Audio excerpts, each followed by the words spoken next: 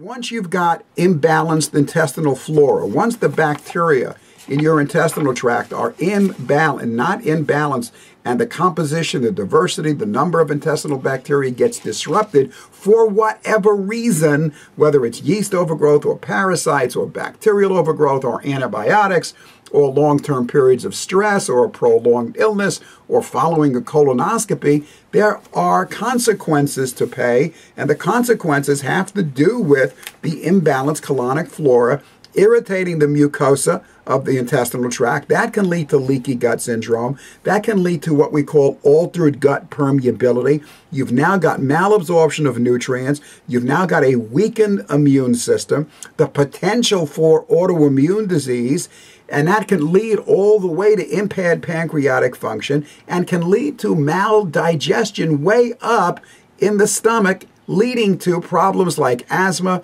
and eczema, recurrent ear infections, headache, fatigue, all of these illnesses related to this, what we call dysbiotic gut, and an imbalance in the relationship between the good bacteria and the digestive enzymes. That is the key to the whole thing.